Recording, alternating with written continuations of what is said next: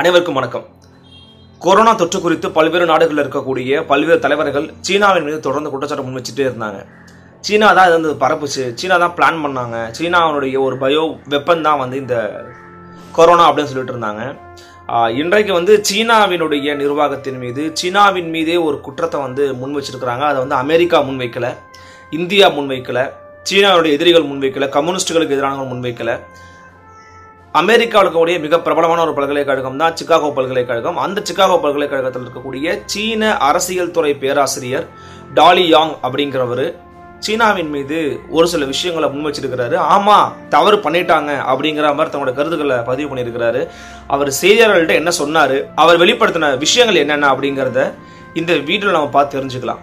அவர்கிட்ட பலவிதமான கேள்விகள் முன்வைக்கப்பட்டுச்சு. அந்த கேள்விகளுக்கு அவர் ஒவ்வொன்றா பதில் சொல்லியிருந்தாரு. அதில் எந்த மாதிரி கேள்விகளுக்கு பதில் சொன்னார்னு பார்த்தீங்கன்னா, உதாரணத்துக்கு அவர்கிட்ட கேட்ட முதல் கேள்வியே வந்து கடந்த ஆண்டு டிசம்பர் மாதமே வந்து உங்ககிட்ட இந்த ஹூபை மாகாணத்தில் இந்த கொரோனா தொற்று வந்துருச்சுன்னு சொல்லியிருந்தாங்களே, ஏன் அந்த நகர மருத்துவர்கள் உடனடியாக தகவல் தெரிவிச்சு கூட நடவடிக்கை துரிதம் எடுக்கப்படலை அப்படிங்கிற ஒரு கேள்வி எழுப்பியிருக்கிறாங்க. அதுக்கு அவர் என்ன சொல்லியிருந்தார் அப்படின்னா, பொதுவாகவே சீனாவில் பார்த்தீங்கன்னா வந்து சுகாதார ஆணையங்கள் அப்படிங்கிறது இருக்கும். அதாவது ஒவ்வொரு சீனாவில் இருக்கக்கூடிய ஒவ்வொரு மாகாணத்துக்கும் நோய் தடுப்பு மையம் அப்படிங்கிறது இருக்கும்.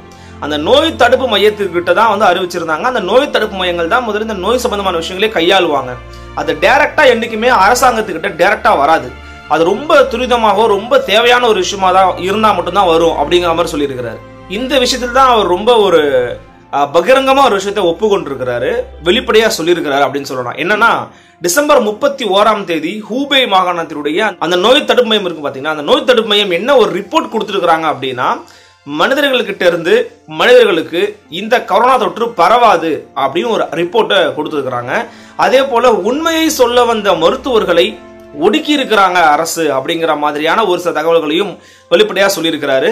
இது மிகவும் கண்டிக்கத்தக்கது, இது மிகவும் துரதிருஷ்டவசமானது அப்படின்னு டாலி யாங் சொல்றாரு. ஆரம்ப காலகட்டத்திலேயே இது மனிதர்கள்ட்ட இருந்து மனிதர்களுக்கு பரவும் சொல்லி இருக்கலாம், மருத்துவர்களை வெளிப்படையாக பேசுவதற்கு அனுமதி செஞ்சிருக்கலாம், இது ஒரு மாபெரும் தவறு அப்படின்னு சொல்லி வெளிப்படையாக குற்றச்சாட்டை முன் வச்சிருக்கிறாரு சீன அரசியல் துறை பேராசிரியர் டாலி யாங். சரி, இந்த கரோனா பிரச்சனையுடைய விவகாரத்தை ஏன் தான் மூடி மறைச்சாங்க, அது யார் தான் மூடி மறைச்சாங்க அப்படிங்கிற ஒரு கேள்வி எழுப்பப்பட்ட போது அவர் வெளிப்படையா சொல்றாரு, இது ஒரு அரசியல் விவகாரம் தாங்க, இந்த அரசியல் விவகாரம் அதை மாத்திட்டாங்க. அது மட்டும் இல்லாம சீனாவுடைய ஊகான் மாநிலத்தில் இருக்கக்கூடிய மாகாண உள்ளூர் அரசு என்ன சொன்னாங்க அப்படின்னா, மிகப்பெரிய சிக்கல்கள் எதுவும் கிடையாது, ஜனவரி 16 வரைக்குமே யாருமே பாதிக்கப்படலை அப்படிங்கிற விஷயம் தான் பதிவு பண்ணிக்கிட்டு இருந்தாங்க. ஆனா இதனுடைய நோயினுடைய தீவிரத்தை உணர்ந்த உள்ளூர் நோய் தடுப்பு மையம் என்ன பண்ணாங்க அப்படின்னா, உடனடியாக உலக சுகாதார மையத்துக்கு இதை பற்றி தகவல் தெரிவிச்சாங்க.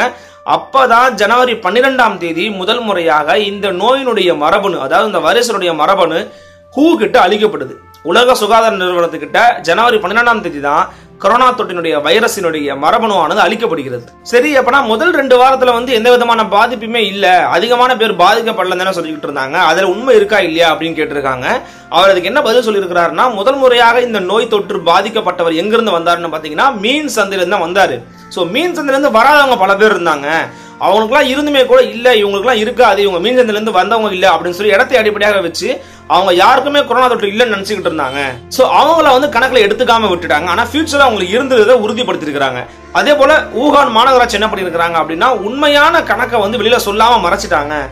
எவ்வளவு பேர் பாதிக்கப்பட்டிருக்காங்க அப்படிங்கறத அவங்க வெளியில சொல்லல அப்படின்னு சொல்லியிருக்கிறாரு டாலி யாங். இது மிகப்பெரிய ஒரு கவனக்குறைவு, மாபெரும் தவறுமே கூட அப்படின்னு சொல்லி இருக்கிறார். அதே போல தேசிய அரசும், அதாவது தேசிய நிர்வாகமும் வந்து இதுல சரியாதான் செயல்பட்டு இருக்கிறதா அவர் வந்து தகவல் பதிவு பண்ணியிருக்கிறாரு. என்ன சொல்றாரு அப்படின்னா, தேசிய நிர்வாகம் டிசம்பர் 31 உடனடியா இதுக்கான ஒரு குழுவை வந்து ஊகான் மாகாணத்துக்கு அனுப்பிட்டாங்க. அதே போல மீண்டும் ஒரு குழு வந்து ஜனவரி மத்தியில் அனுப்புனாங்க. மாகாண அரசினுடைய இந்த போக்கு தேசிய அரசுக்கு தெரிஞ்ச பிறகுதான் தேசிய அரசு தன்னுடைய கையில முழு கட்டுப்பாட்டை எடுத்துக்கிட்டாங்க. பிகாஸ் அவங்க உணர்ந்துட்டாங்க இதனுடைய தீவிரத்தன்மையை. அதனால தேசிய அரசினுடைய கட்டுப்பாட்டின் கீழே ஒட்டுமொத்த மாகாணமும் வந்துருச்சு அப்படின்னு சொல்லி இருக்கிறாரு டாலி யாங். ஆக்சுவலி இவங்க எப்படிதான் சமாளிச்சாங்க ஊகான்ல அப்படின்ற கேள்வி எழுப்பப்பட்ட போது அவர் என்ன சொன்னார் அப்படின்னா, ஊகான்ல கிட்டத்தட்ட ஒரு 90 லட்சம் பேர் இருக்காங்க, அதாவது கிட்டத்தட்ட 1 கோடி பேர் இருக்காங்க. இந்த 1 கோடி பேர்லயும் ஒட்டுமொத்தமா ஒரு பாத்தீங்கன்னா ஒரு 50 லட்சம் பேர் வந்து டக்குன்னு மாகாணத்தை வெளியேறிட்டாங்க. நாங்க வெளியேறோம், எங்களுக்கு ஏதாவது பரவணும்னு சொல்லி வெளியேறிட்டாங்க.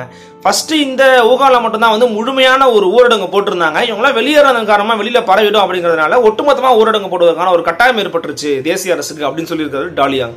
சரி, இவ்வளவு சிக்கல்கள் இருக்கு. அப்ப எதுக்காக ஜனவரி 17ஆம் தேதி வந்து சீனாவினுடைய அதிபர் ஜி ஜின்பிங் அவர்கள் மியான்மருக்கு ஒரு பயணம் மேற்கொண்டார்னு ஒரு கேள்வி எழுப்பப்படும் போது அதற்கான ஒரு பதில் என்ன சொல்றாருன்னா, டாலியாங் வந்து இல்ல, அதாவது அவ்வளவு தீவிரமா அது மாறாத சமயத்துல ஏற்கனவே திட்டமிடப்பட்ட ஒரு பயணத்தை ஒரு மேற்கொள்ள வேண்டிய கட்டாயம் ஏற்பட்டுச்சு.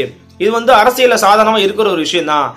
இதனால வந்து இது வந்து பிளான்டோ அல்லது திட்டமிட்டோ அவர் போனாரு அப்படிங்கிற மாதிரிலாம் கிடையாது, அல்லது உதாசீனப்படுத்திட்டு போனாரு அப்படிலாம் கிடையாது. அவர் ஏற்கனவே ஒரு பிளான் பண்ண விஷயத்தை எக்ஸிக்யூட் பண்ணாரே தவிர அதுல எதுவும் மிகப்பெரிய அரசியல் கிடையாது அப்படிங்கிறாரு. ஜனவரி 13ஆம் தேதி தான் முதல் முறையா தாய்லாந்துல ஒருத்தர் கொரோனா தொற்று வருது. ஆனா அவருக்கும் இந்த ஊகானுக்கு இருக்கக்கூடிய மீன் சந்தைக்கும் தொடர்பே கிடையாது. இருந்தாலுமே கூட இதன் பிறகுதான் வந்து உலக நாடுகளா இருக்கட்டும், உலக சுகாதார மையமா இருக்கட்டும், சீனாவுக்கு கடுமையான அழுத்தங்களை கொடுக்க ஆரம்பிச்சதா சொல்லியிருக்கிறாரு டாலியாங். சரி, இப்ப அரசு வந்து வேகமா செயல்பட்டு இருக்கதா எடுத்துக்க முடியும். அப்ப நோய் தடுப்பு மையம் தான் ரொம்ப ஸ்லோவா செயல்பட்டாங்கன்னு எடுத்துக்க முடியுமா அப்படின்னு கேள்வி கேட்டதுக்கு என்ன டாலியாங் சொன்னார் அப்படின்னு பாத்தீங்கன்னா, கரோனா வைரஸினுடைய ஆபத்து குறித்து ஜனவரி 6ஆம் தேதியே சீன நோய் தடுப்பு மையம் எச்சரிக்கை கொடுத்துட்டாங்க. இந்த சீன நோய் தடுப்பு மைய இயக்குநராக இருக்கக்கூடிய கோவ் பூ அவர்கள் தன்னிச்சையாகவும் செயல்பட முடியாம ஒரு நிலைமை ஏற்பட்டிருக்கு. வெளிப்படையாக பட்டவர்த்தனமா என்ன சொல்லியிருக்கிறாரு அப்படின்னா, டாலியாங் வந்து இந்த உண்மையை மறைச்ச விஷயத்துல அரசியல் தலையீடு நிச்சயமா இருக்கு, இதை யாராலும் மறுக்க முடியாது, இதுதான் உண்மை அப்படிங்கிறார். சோ அந்த பொது இயக்குனராக இருக்கக்கூடிய கோவ் பூ அவர்களுக்குமே வந்து ஒரு சில கட்டுப்பாடுகளா இருந்துச்சு, அவரால் இந்த கட்டுப்பாட்டை மீற முடியாது. அதே சமயம் சீனாவில் இருக்கக்கூடிய ஒரு வலிமையான அமைப்பாக இந்த தேசிய சுகாதார ஆணையமே இருக்கு. சோ அதை வந்து யாருமே மீறி செயல்படுவதற்கு விரும்பல, எல்லாரும் அச்சப்பட்டாங்க. அதனாலதான் பல மருத்துவர்கள் வந்து உண்மையை வெளியே சொல்றதுக்கு பயப்பட்டாங்க. சோ இறுதியில இந்த அச்சமே வந்து ஒரு மிகப்பெரிய தொற்றுக்கு ஒரு காரணமா மாறிடுச்சு. இன்றைக்கு உலகமே இந்த கொரோனா தொற்றினால பாதிக்கப்பட்டுக்கிட்டு இருக்கு. அதனால இந்த மறைத்த விஷயம் அல்லது உண்மையை வெளிப்படையாக உடனடியாக சொல்லாத விஷயம் அப்படிங்கிறது ஒரு மிகப்பெரிய துரதிருஷ்டவசமான சம்பவம் அப்படின்னு சொல்லியிருக்கிறாங்க சீன அரசியல் துறை பேராசிரியர் டாலியாங்.